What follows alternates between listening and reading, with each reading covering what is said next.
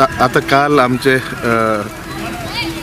Environment minister meeting call केली this regarding coal pollution, and he has given strict directions that consent should be withdrawn to MPT to operate those coal berths because the pollution levels are high. Even I had tabled some questions in the last assembly. Then amka reading me levels were high, and we have asked. He has given 30 days time.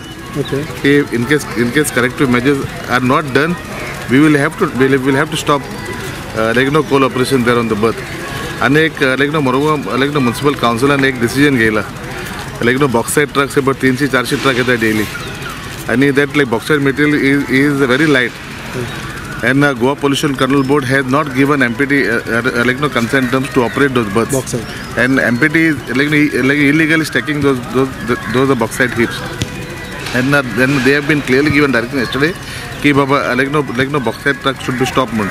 आणि bauxite truck stop केलेल्या about 300-400 truck daily vasco city नाही open.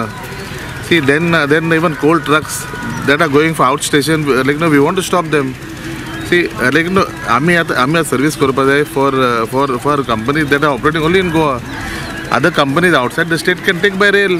Correct. आणि आदलो आमदार तो 10 वर्सां न्हिदलो.